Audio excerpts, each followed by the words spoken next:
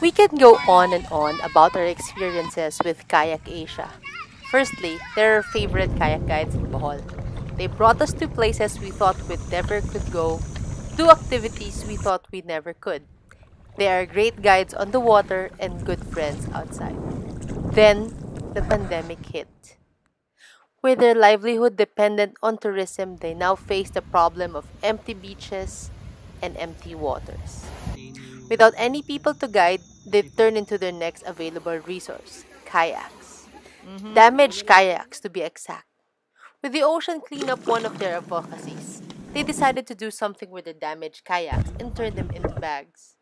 They dyed them, cut them, and sew them up manually so that the crew may have something profitable to do during the pandemic.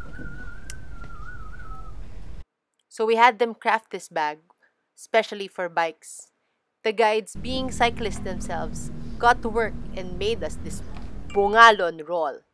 It's only natural for us to name the bag after a mangrove tree, since they are, after all, mangrove guides. We hope you support this project.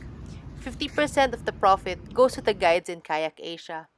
We'd like to keep them afloat so that you can also experience the awesome tours when travel resumes. These bags are made out of 80% repurposed materials. The kayak material is nitrilene. If they are good for a 7-day expedition, they should be good, right? And you can put your tools in there. It fits everything, your jacket. So yeah, we're ready to go. Bye!